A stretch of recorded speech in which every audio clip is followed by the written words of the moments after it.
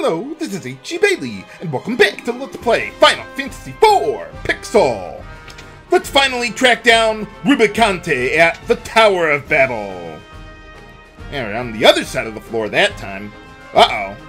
Starting to look symmetrical here. Well, before we do all that, I would like to get to Rydia's turn. There we go. Get our Mist Dragon going on most of these guys. Kain can get started on the Lamia. Now, with the Lamias here, they are considered reptile or lizard type enemies. That's why I've got the Ice Shield equipped on Cecil there to reduce that damage to almost nothing. So anything that's good against a particular creature type is really, really good in this game. This money's really good too. Wow, look at that money. Yeah, it almost doubled my money supply. We're gonna need that coming up. But first, we can deal with more of these guys. Why not? Whoop, get to my Mist Dragon. There we go. I'm mostly using Jump just for the delay on the attack. So he can get going while, yeah, Rydia's charging up her summon as usual. And not as much damage as I could have gotten out of it, but she'll get the job done.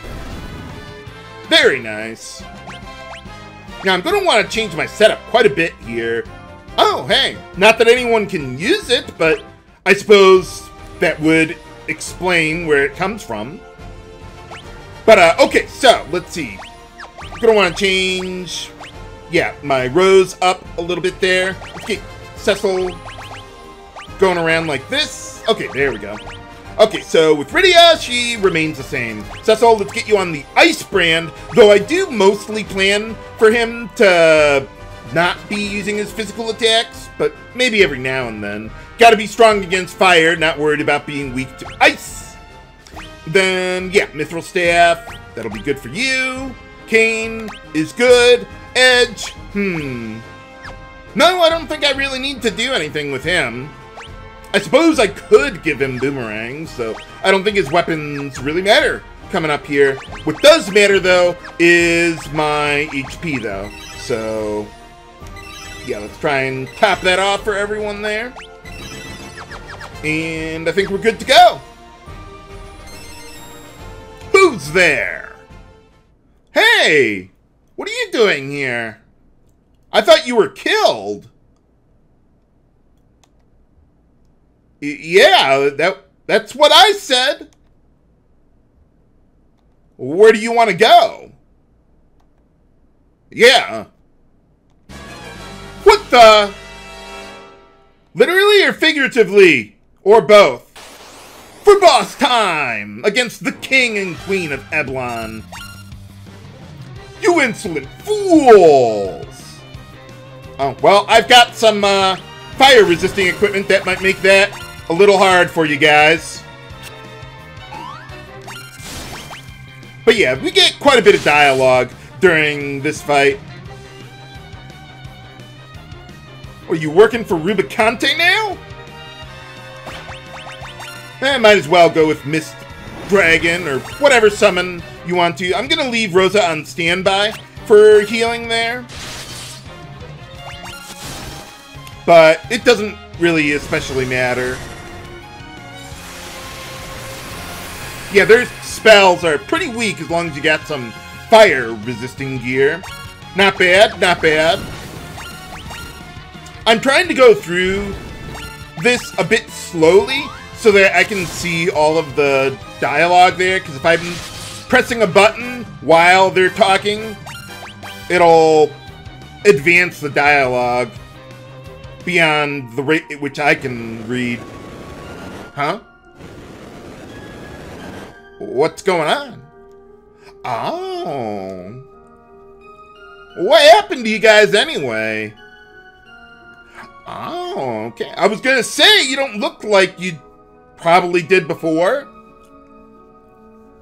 Nuts. Well, it's not your fault. But thanks for stopping trying to set me on fire. Okay, you guys go to hell, not me. I've already been there. Wasn't a very fun place.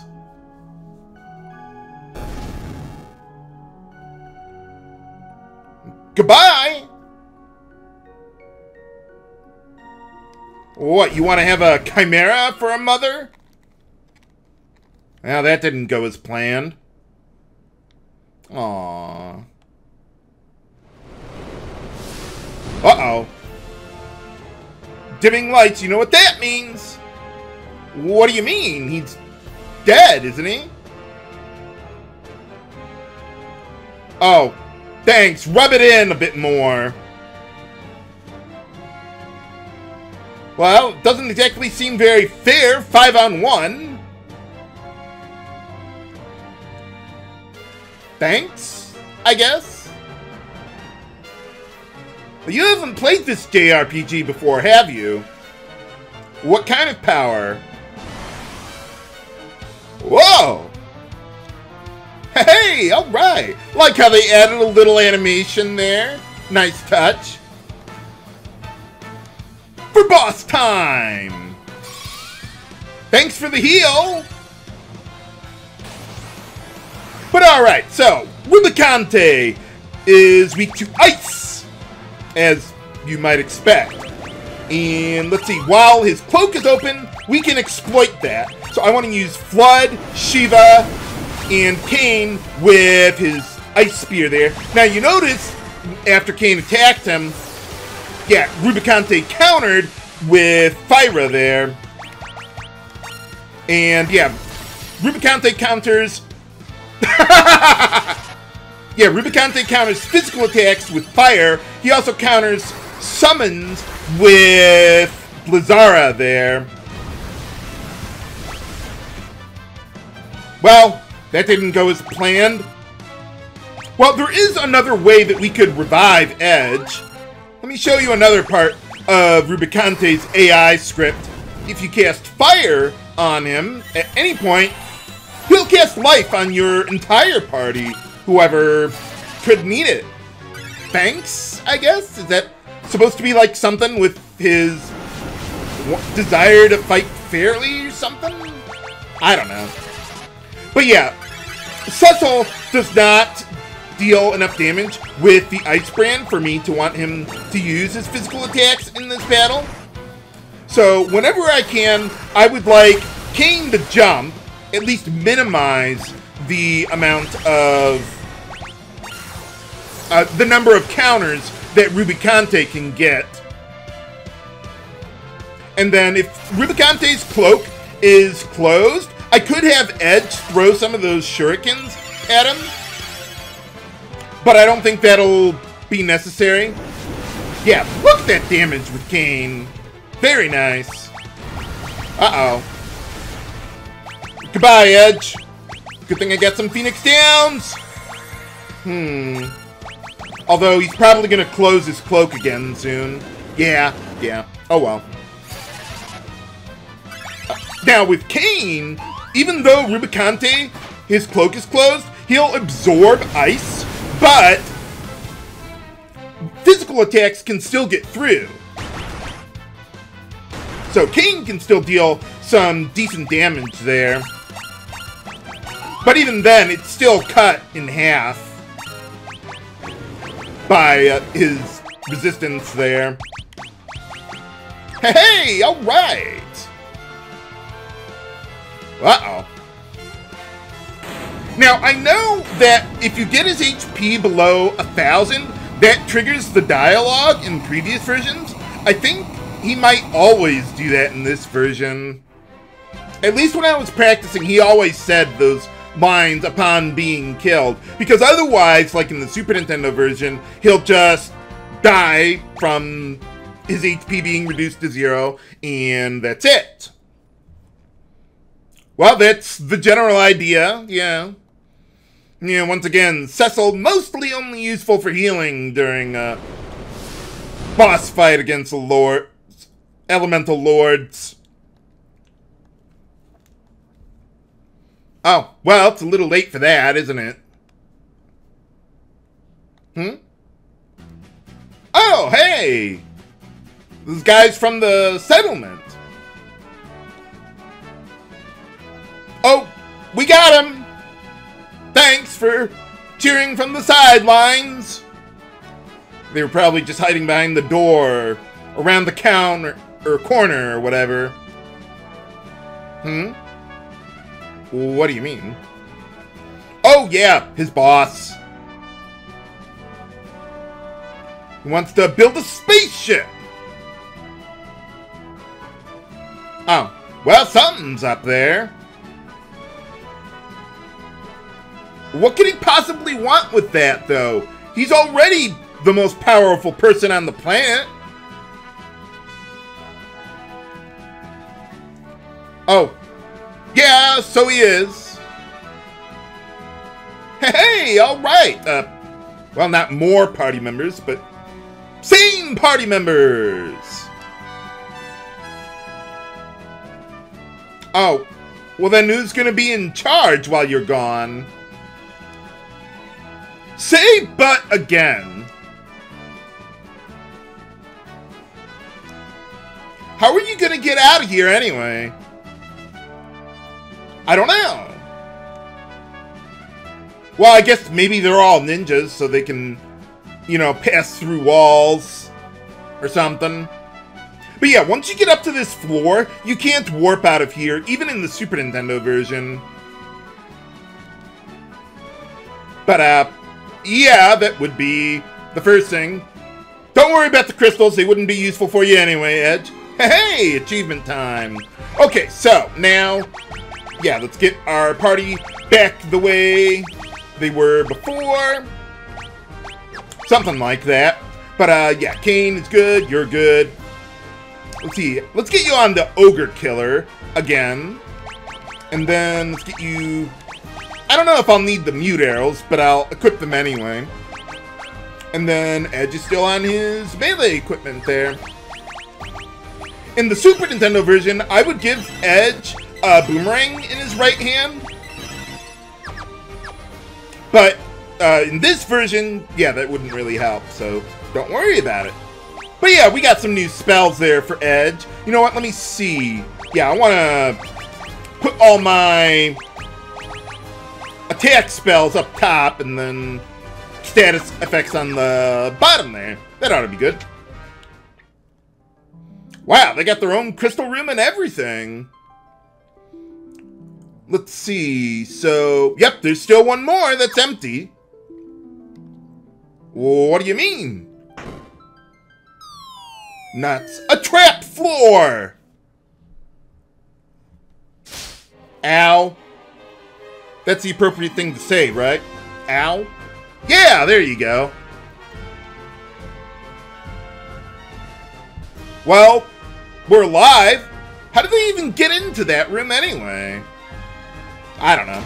But, okay, so we're, well, in the underworld of the Tower of Babel again, but this time the enemies are much more difficult. Well, not much more difficult, but more than they were the first time we came around here. And here we got a new enemy, Mythril Golem. Let's see, with Edge, let's get you on the Mythril Knife, take out one of those guys. And then, yeah, let's get jump going there. Let's see, with the... Oh, right. I forgot. Yeah, the Mythril Golem is considered a giant type enemy. I mean, I knew that. But yeah, the Mythril Golem, you could use the Fairy Claw on Edge if you wanted. I could have also had Rydia summon Cockatrice. Or you could use Hold or Pin to paralyze them if you really wanted to. But, alright, Kiraja. Yeah, I remember when I was going through the area the first time I played the game, and Rubicante just dealt so much damage with Glare, or, well, Inferno in this translation. And so I leveled Rosa up to 38 in the Super Nintendo version to learn Cure 4. So that I could heal decently enough. But yeah, I didn't know about all the stuff that, well, I know now. There's one more new enemy I want to find. This is not them, but I do want to take them out. So let's see. Why don't we get you on the Fairy Claw after we kill that guy? There you go. I suppose Cecil could have, yeah, just taken them both out. But yeah, if you got the Fairy Claw, that can be useful. But otherwise, yeah, I'd just stick with the Dancing Dagger there. But yeah, one more new enemy. Where are you? These are not them either. Well, let's see what I can do otherwise. But yeah, let's get the Mythril Knife going there. And then, let's see, with the Grudgers. Let me see if Titan will be strong enough to kill them. Otherwise, yeah, physical attacks will take him down. Certainly, Mist Dragon wouldn't be enough. They got quite a bit of HP. Yeah, alright, there you go. Wasn't sure if that would have been enough. But, okay, so... yeah, just heal up a little bit there. And if I don't find the new enemy soon, then I'll just find them off screen. Or I'll wait. Let's see, these are not the guys that I'm looking for. But, yeah, before going through that door, I want to find that one new enemy, because if we don't find them now, we'll never be able to get them later. And there's also another reason. Even if you have gotten all the Bestiary entries, don't go in there yet until you quick save and watch the next episode, because there's something that I want to show you that you only have a very limited time to do. But for now, let's see what's going on in the Super Nintendo version of the game against Rubicante. Alright, we're back in the Super Nintendo version of the game, just after Edge's parents died. And by the way, you don't have to fight that battle at all. I was just playing along with it. The dialogue progresses along automatically regardless of what you do anyway. Well, of course not. He's not gonna be alive for very much longer. Well, that doesn't seem to be very fair to me at all. You haven't played this JRPG before, have you? Yeah, I love how the boss music starts before the actual battle does. By the way, Blitz is lightning elemental. It's just not useful here, but it is useful later on in the game. So yeah, when Rubicante is cloaked, he only absorbs ice elemental magical damage, not physical damage. But in the pixel version, that supersedes his weakness to ice, which causes ice elemental physical attacks to deal less damage. For boss time! But yeah, in the Super Nintendo version here, his weakness is prioritized over his absorption property, so it doesn't get loaded properly like with Kanazo and Vavalis there. So Kain's jump is immensely better in this version here, not just because of that, but also because, remember, physical counterattacks are only triggered from the fight command in the Super Nintendo version, so Kain's jump and Edge's dart commands are much more useful here. Also, I don't think Edge is going to be able to cast Flood before he cloaks again. But if we can get a summon in there while we're at it, so much the better. Sometimes I don't get that in on time, but no, it worked here. Now that probably won't kill him. Yep, we're good, we're good. Just keep on jumping. So yeah, I'm using Edge's dart command, or throw command in the other versions. I'm using that more here to bypass his counters. Yeah, look at that damage. Very nice job, Kain. You know, I think I could get Flood in on time here. We'll see how it plays out. Probably can't get Shiva in there. But, you know what? Why don't we wait and see who Rubicante uses Glare against? Okay, that won't kill you. I'm just gonna parry because I'm not gonna be able to get any spell in there on time. Well, at least Cecil's survived. Another thing you could do is maybe cast Berserk on Cecil, but that still triggers the physical counter there. Whoop, out of shurikens. Well, that's okay. I could probably get flooded on time, unless he dies. Okay, yeah, so you see in this version, the dialogue doesn't happen there because I killed him before he dropped below 1000 HP anyway.